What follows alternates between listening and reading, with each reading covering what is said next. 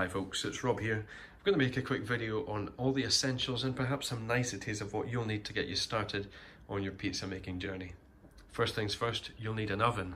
On display here I've got an Ooni gas powered pizza oven. It's called a Koda. You'll need an oven. Secondly, you'll need some pizza peels, certainly the one on the left hand side to launch the pizza into the oven, and the one on the right hand side is so that it can turn the pizza inside the oven without taking the whole thing out, so that the heat is still there. That's important if you strive for a 90-second cook. You'll also want some scales. The one on the right is just normal kitchen scales. I use that to measure my flour, my water and my salt. And on the left hand side is a jeweler's scale.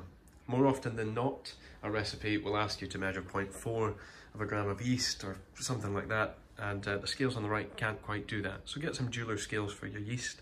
There's plenty of recipes all over the place that you can wing, and 100% of the time it will come out fine, but pizza's certainly not one of those. You want it to be exact.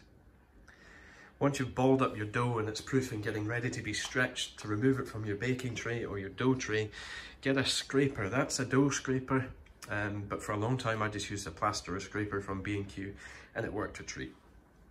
You'll need a pizza cutter, that's self-explanatory. And the last essential that I say you need is an infrared thermometer.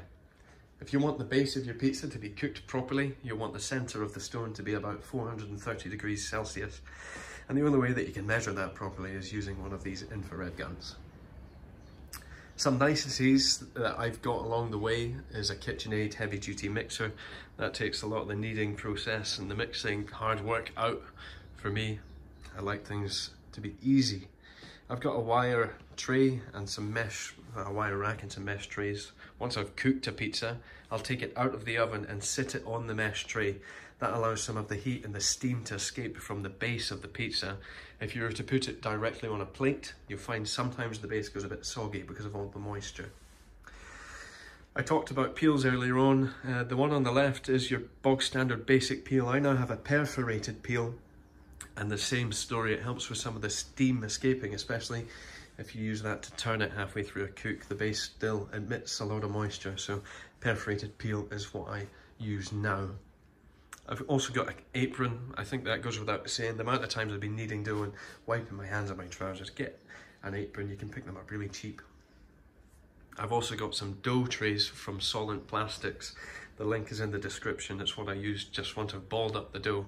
It's an airtight dough container, and it makes things a little bit nicer, a little bit more professional.